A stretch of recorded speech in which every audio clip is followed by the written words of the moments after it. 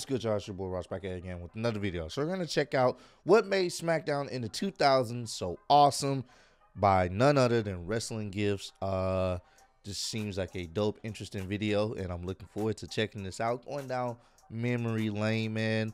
SmackDown in the 2000s, not going to lie to you, it was great. It was fantastic. It was one of those shows where if you didn't have cable, like I didn't have cable, you know, only a select few of my family members had cable, so I would be over there sometimes watching Monday Night Raw and loving it. But if you didn't have cable, you would watch this on regular television, and it sometimes, in my opinion, I felt like it was damn near the better show than Raw. Even though Raw was pretty good at the time, it's just the fact that they catered to people with free television, and it was the storylines was just as intense, just as dope, just as epic, bro.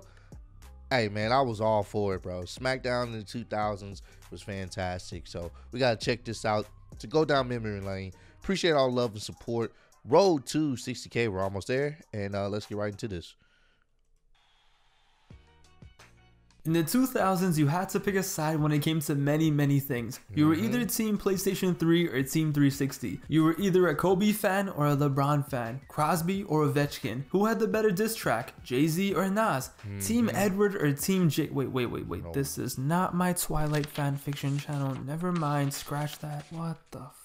And the most important question without a doubt was, were you on Team Smackdown or Team Raw? Back in the day, as I've said many times before in other videos, Smackdown vs. Raw was more than just a video game. This was our wrestling version of Crips vs. Bloods. You had to choose a side. I don't care if you watch both, deep down everyone had a favorite. And the thing is, when I look back at it, I was no doubt, no questions asked about it. Through and through, I was a Smackdown kid. UPN, CW, My Network TV, it didn't matter what channel. They could have put it on the goddamn Hallmark channel and I would have been there watching it every single Friday. SmackDown in the 2000s was just awesome. There was just something so special about SmackDown. Just seeing this logo, seeing this stage, I get the warm and fuzzies. Especially when SmackDown became Friday Night SmackDown. When you're older, the last thing you want to do is spend Friday night inside watching TV. Yeah, when they moved to Friday night, it was pretty dope. I think originally, when SmackDown originally came up, I believe it was on UPN for Houston. It was on UPN. I think it was Thursday night.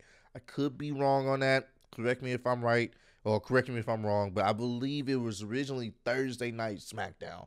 I want to say it originally aired on Thursday nights, or was it Tuesdays? I think it used to be Tuesdays. Like, it would be Monday Night Raw, then Tuesday night SmackDown or something like that.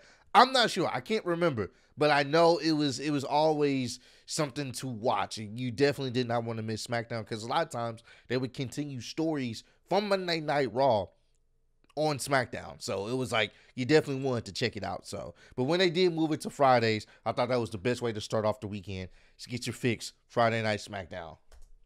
But when you're a kid and it's Friday, it's time for the weekend, there was nothing better than going home and waiting for 8 p.m. and watching SmackDown. There was no better way to start the weekend. SmackDown in the 2000s just felt right. Listen, I watched Raw. I loved Raw. I had fun watching Raw. But if I could only choose one show to watch from back in the day, I will always choose SmackDown. And the best part was, everyone was watching SmackDown. I know for a fact that so many kids grew up just watching SmackDown as their WWE fix, because it was on network television. I had so many friends that didn't watch Raw because they didn't have cable, so they couldn't. But they never complained because SmackDown was all they ever needed. And that's what worked for SmackDown, because at the end of the day, it was just as entertaining, or even more entertaining at times, because everyone could watch it. You didn't have to have cable to watch SmackDown. It was just free television.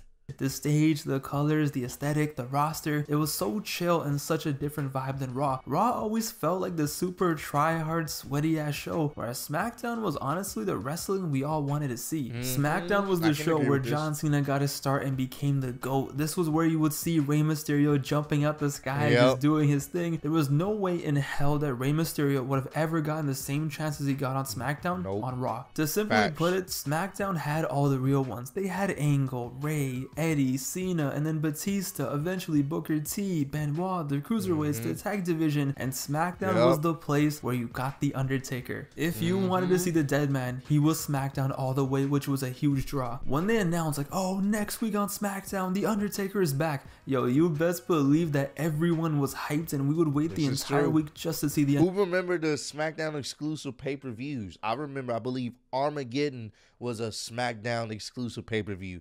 One of my favorite pay-per-view series was Armageddon, man. Oh my God.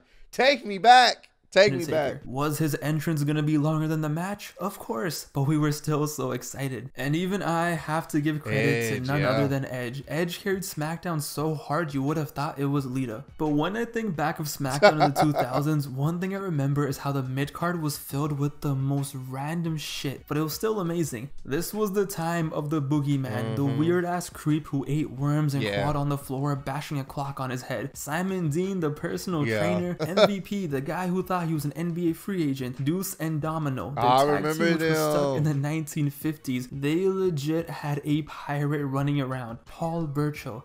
And if that wasn't enough, how about Vito? Vito wrestled in a dress. Yeah. This was his finisher. Oh my God, this is why I don't tell people I'm a wrestling fan. As dumb as some of those were, it was still fun and it was still all good because Jimmy Wait, hold on. I forgot about together. It was still fun and it was Jimmy Wayne Yang. Did y'all remember Jimmy Wayne Yang? Y'all remember him?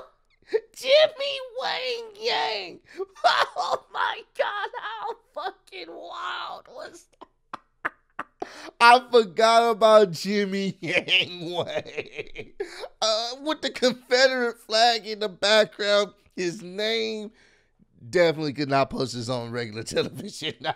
Still all good because at the same time you had Batista and Rey Mysterio tagging together, Edge cashing in, the ring breaking, that was cool too. Squishing Rey Mysterio's head like a cantaloupe. I remember watching that. I was like, oh my God. I was like, oh no, he's actually killing him. Making every kid traumatized. Yeah. For real. When this happened, I thought Rey was actually dead. I mean, look at him. This was the one time where I really hoped wrestling was fake because I didn't want my boy Rey Mysterio to be dead. But yeah, man, regardless of people dying, it was a good time. You had everything, and it never felt like a chore to watch. Whether it was King Booker, who I hated, but looking back, this man is a comedic genius. You would have rap battles. You would have Teddy Long doing his thing. Kurt Angle on a wheelchair. Jesse and Festus. Yo, this was the funniest thing ever. They had Festus, a man who was whatever this is, okay? But as soon as the bell rang, he became goated, just a straight out beast. I remember when Shawn Michaels pulled up on SmackDown to mock Taker, and yo, every time a Raw man pulled up on SmackDown, it was actually a big deal. And of course, the night that I was depressed after watching SmackDown, it was Jeff Hardy and CM Punk in a cage match where Jeff lost. He had to leave the WWE and he lost. So I spent the rest of the night on my PSP listening to Linkin Park in the end. I literally thought I was never gonna see this man again. You had Edge marrying Vicky Guerrero just for Triple H to show everyone that he cheated on her with the wedding planner. And off the top of my head, there are so many random matches I remember. SmackDown was just the wave. It was kind of like this. Raw was the show that the company made, which they did everything they wanted, but they kind of let SmackDown do its own thing and kind of just use that to give. And that's kind of what it was. I don't think they had planned on SmackDown to be as good as it was. So they, they always felt like Raw was the A show. But a lot of consumers would be different on that opinion. I know a lot of people were like, nah, well, I mean, we don't have cable, so we can only watch SmackDown. And we've been enjoying it, and if we do get to see Raw, it's cool, but SmackDown is where it's at. You know what I'm saying? So give what the fans wanted. So SmackDown in that sense was always just fun. Except when JBL was the champion. That was kind of rough. But yo, I'm not gonna lie to you. When this man went hunting for illegal immigrants at the Mexican border, bro. That is top tier, one of the funniest segments in wrestling history. This was something straight out of the South Park episode. He was literally Cartman at the Mexican border. SmackDown was just a show where you spent your Fridays watching. Your family probably sat with you and watched it, even though half of them probably hate wrestling. Your friends probably came over after playing outside and you just all enjoyed it. So much talent, so many great matches. Every week there would be a fire match or a segment, but SmackDown was the wrestling show, whereas Raw was the entertainment show. SmackDown was the show where you saw that your new favorite wrestler slowly becomes somebody. It was the show where the WWE sent their wrestlers that they thought were kind of on the B tier to go do their thing, but they were still so awesome that in my eyes, they were the A tier. At the end of Same, man. That's what happened, bro. Same with Booker T. He was never considered the A tier guy. He goes to SmackDown and becomes an A tier guy, A tier heel. You know what I'm saying? So, and I enjoyed it, man. I enjoyed it. You know, they would not have thrived and made it as far just on Raw. They needed a new show, and them branching out, creating SmackDown was the best thing they could have ever done for a lot of people's wrestling careers. The day, as much as I loved Raw, it always felt so extra and too much. Yeah, it was still fun, but SmackDown was the sweet spot. When I think of 2000s wrestling, I think of SmackDown. My fondest memories are me sitting there with my mom on Friday nights watching SmackDown. Batista versus Taker in the cage, Rey Mysterio just doing his thing. Even the 08 to 09 era was a fun time. Obviously, the WWE in the 2000s, I loved it, my childhood, blah blah blah, you've heard it all before. But when you really dig deep, SmackDown, like I said, SmackDown was the wave. SmackDown is a large part of the reason why it was so special to us in the first place. Friday nights, 8 p.m. on the CW, I was hype. Just take me back. In the comments below, let me know your all-time favorite SmackDown moment from the 2000s. And before I leave, I think it's time to hit you with the greatest theme song of all time. Biscuits and gravy! But yeah, man, SmackDown was great, man. I fucking I miss that era of SmackDown. Even though right now SmackDown is, in my opinion, it's the A show. It's the A show right now. SmackDown is much more enjoyable to watch. It's a lot more entertaining to watch for me personally. Obviously, they got Roman Reigns, so that's a good thing. But SmackDown is they're holding it down. They're definitely the A show, in my opinion. So comment down below. Let me know. Which did you guys prefer?